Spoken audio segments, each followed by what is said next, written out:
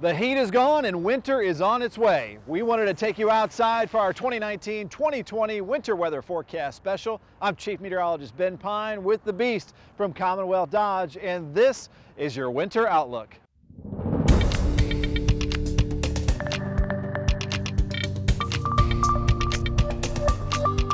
Our First Alert Storm Team meteorologists are getting you ready for the winter ahead. Winter can bring many wonders, but also some dangers. T.G. Shuck will cover the impact of winter. Reed Yaden will get you prepared for the road conditions. Alden German explains the winter weather science, and Caitlin Fish debunks some of the unusual predictions at the zoo. And this is our newest team member, the Beast, a Dodge Ram from Commonwealth Dodge, and it can show you live weather conditions from the roof, the dash cam, and a close-up view of the roads from under the bumper.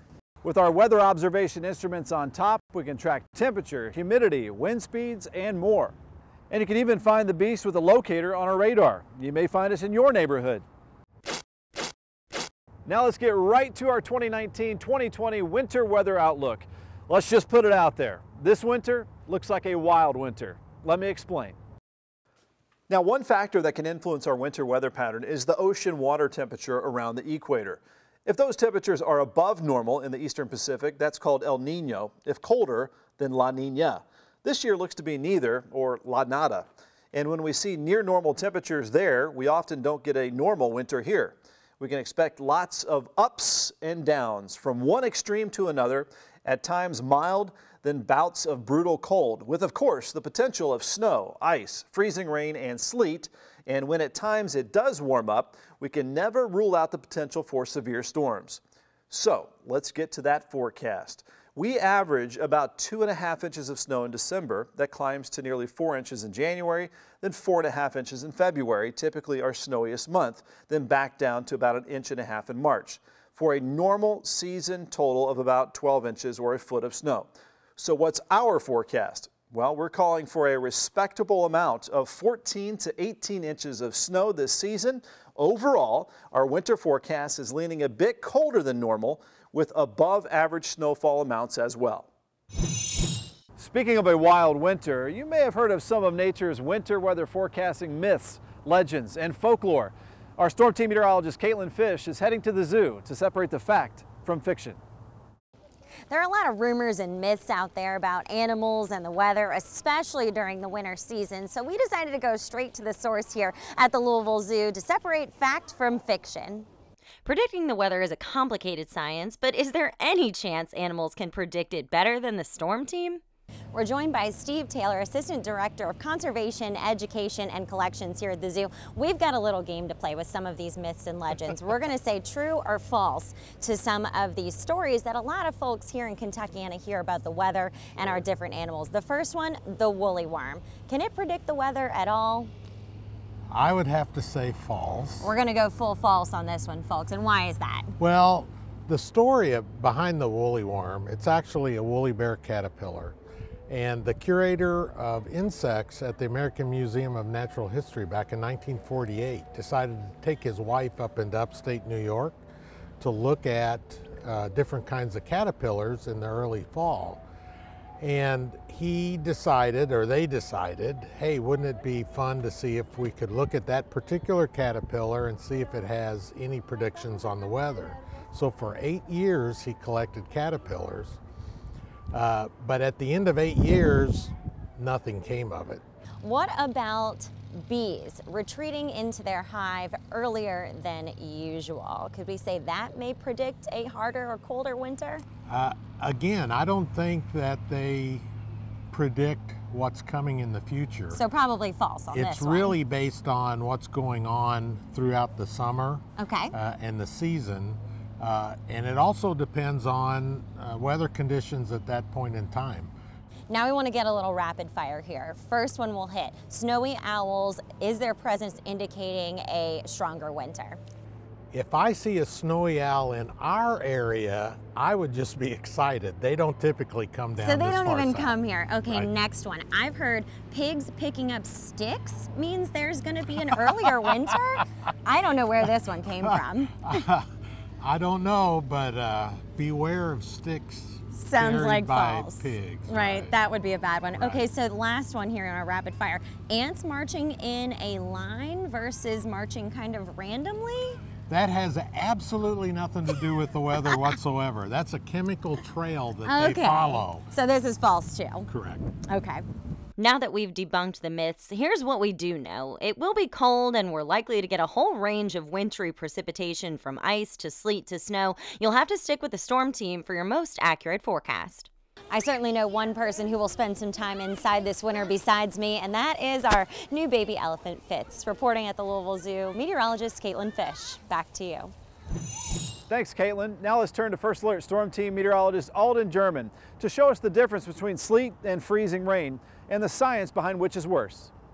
One of the most challenging aspects of winter weather forecasting is forecasting the different types of precipitation, particularly sleet and freezing rain. So what's the difference? Sleet is just a little pellet of ice. In fact, we often call it ice pellets, which fall to the ground and bounce off of objects like your car windshield or the sidewalk.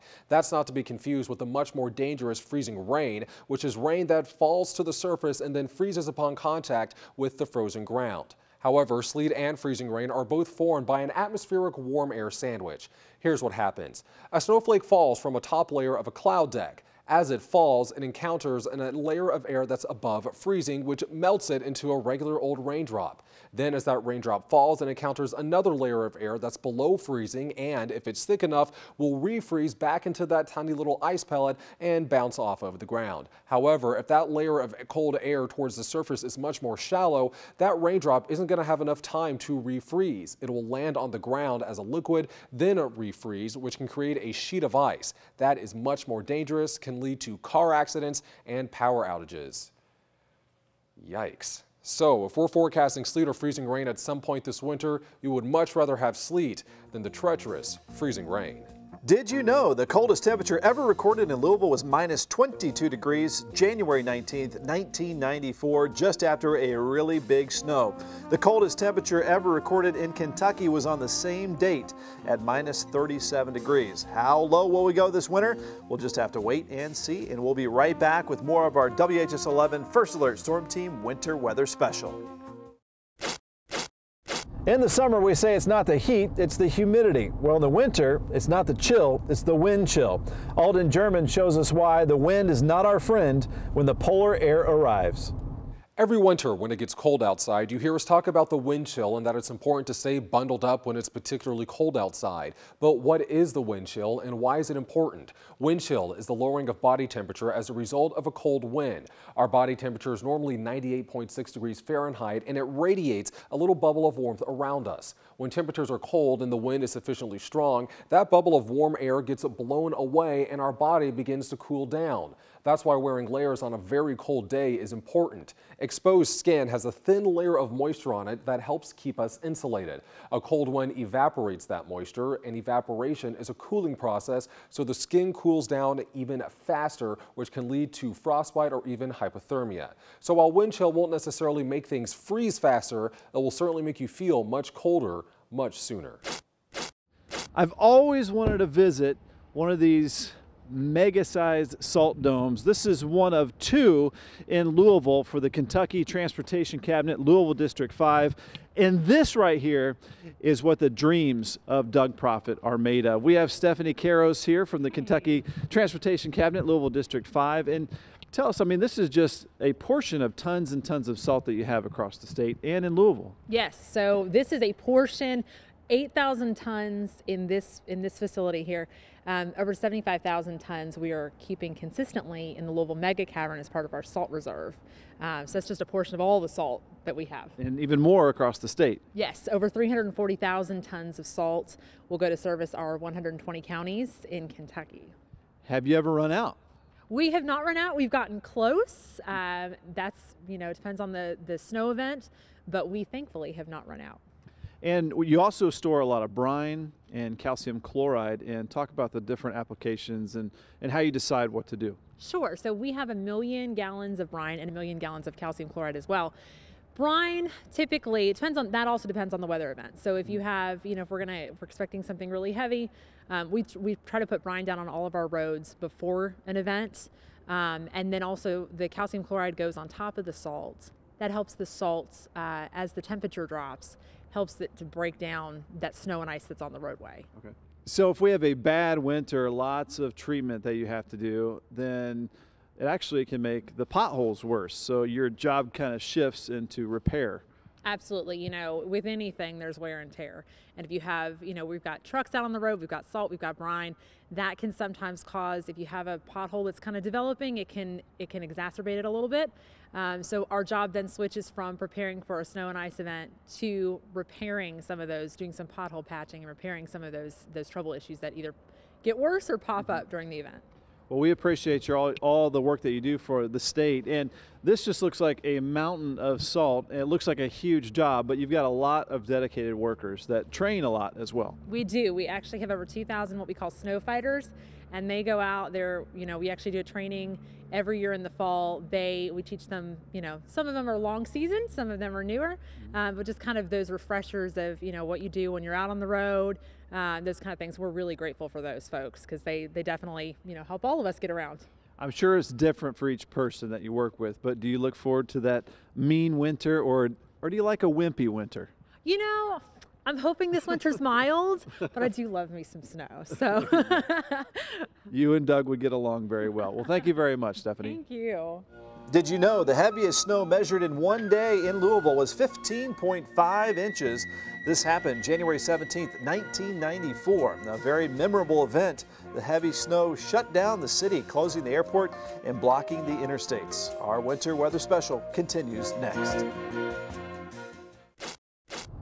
Now, when they start putting out the salt and brine, someone else is putting out the winter weather advisories and winter storm warnings. Our meteorologist T.G. Shuck is taking a trip to our local National Weather Service.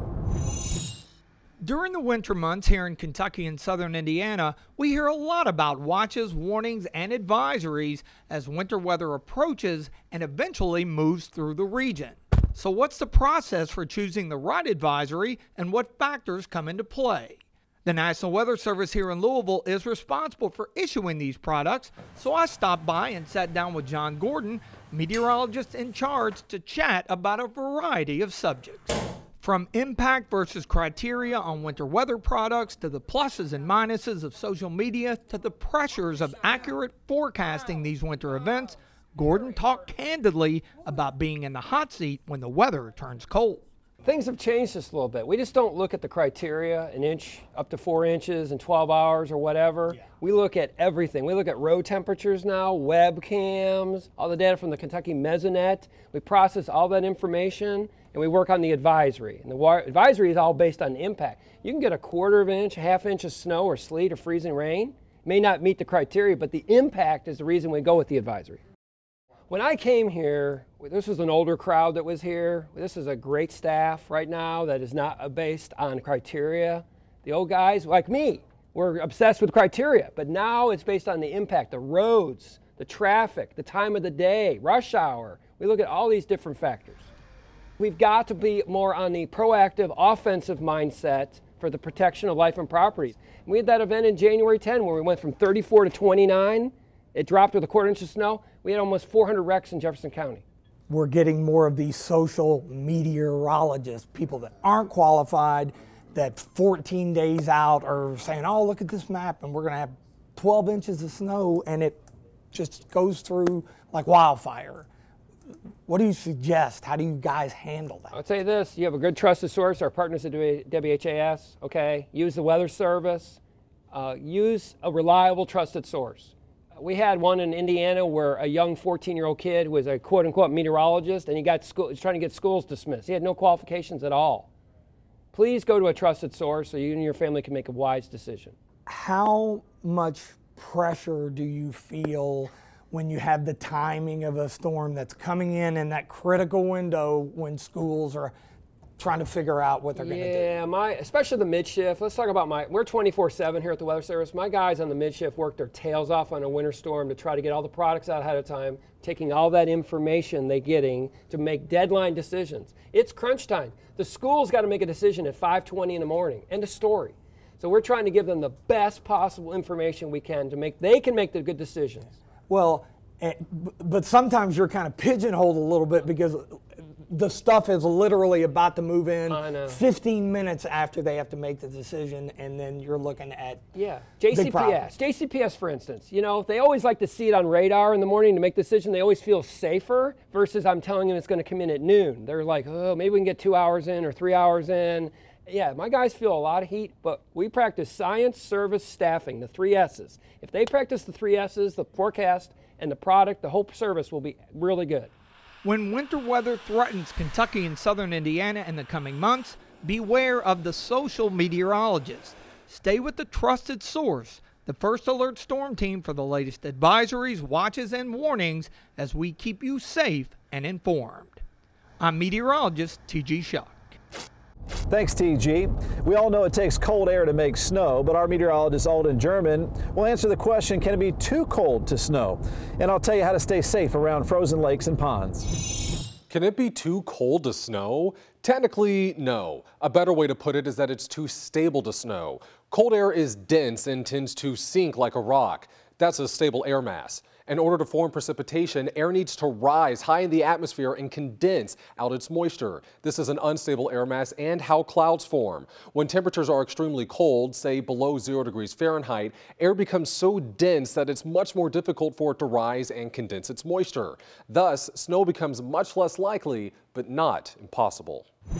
Ponds and lakes like this can turn to ice. It usually takes several days with high temperatures in the 20s and lows in the single digits. It can look fun to play on, but it's best not to test out that pond or lake ice. Ice accidents happen every year, resulting in rescues and possible death. Ice is only safe to walk on when it's clear ice and at least 4 inches thick, which rarely happens around here. Other factors can make ice even more unsafe. White ice or snow ice is about half as strong as new clear ice. And if you see a lot of bubbles in the ice, it's more likely to crack. Remember, ice is rarely the same thickness across a single body of water. It can be a foot thick in one spot and only an inch thick a few feet away. So this winter, make sure children have close supervision playing outside, especially around ice. And did you know the snowiest month ever recorded in Louisville was January 1978 with 28.4 inches of snow. Of course, many in Kentucky and around the region remember the blizzard of '78. More than 50 inches of snow fell that winter, second most on record. We have more of our winter weather special next. When the weather gets cold, it's time to think about your vehicle. Meteorologist Reed Yaden took the beast to Commonwealth Dodge to show you the best way to get that done. In flying, we have a checklist for takeoffs, landings, and just about every other procedure. So that got me to thinking, we ought to put a top 5 checklist together to get your vehicle ready for the approaching winter. So Nick Goldring and I jumped in the Beast and headed out. So we brought the Weather Beast here to Commonwealth Dodge Ram. Let's go ahead and get it checked out, go through the checklist, and get set for winter. Number 1, under the hood. One of the main things is fluids. You got a lot of different ones in vehicles today. Some of the main important ones for winter, you got your washer fluid and your coolant. You're gonna want to check your levels on those, and then obviously engine oil as well. You absolutely have to check the battery. Cold weather also makes it more difficult for the vehicles to start.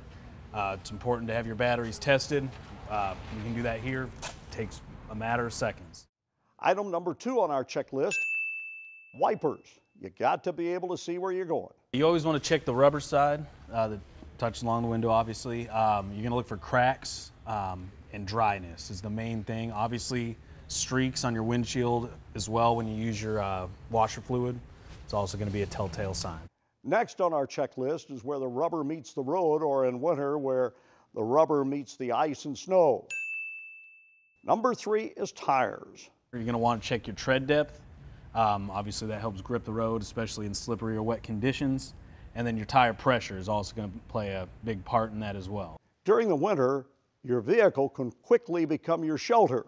So, item number 4, you need some basic survival items. If you have to exist anywhere for a period of time, especially something where you can't run the vehicle and produce your own heat, you're going to want to have a blanket, jugs of water, food, things like that. You just want to be prepared overall. Have kind of a winter safety kit in there, and you could also put a first aid kit to take care of minor wounds, And if you really want to get fancy, you could put some road flares in there. Exactly. Anything to just keep you safe overall. Last item, number 5 on our checklist. A very important point, let's focus on the exhaust. The car's running, you got something blocking your exhaust, all those fumes, they're going to head back the way they came. And they're going to come right out the heater vents. Exactly. It's important to have your vehicle ready for the winter weather. I hope our checklist gave you some ideas. Now, let me show you how I winterize ahead of time. Thanks, Reed. And in case you missed it, here's our winter weather outlook recap. And our forecast calls for a wild winter with plenty of ups and downs, featuring mild stretches and cold outbreaks, which could lead to a mixed bag of snow, ice, freezing rain, sleet, and possibly at times severe storms. But overall, we're leaning colder and snowier than normal, with a grand total of around 14 to 18 inches of snow. You can get our storm team forecasts and alerts all the time right here on WHAS 11, WHAS11.com, and our WHAS 11 app, and with our new radio partners at Summit Media. Thanks for watching, and let's all have a safe and wonderful winter season.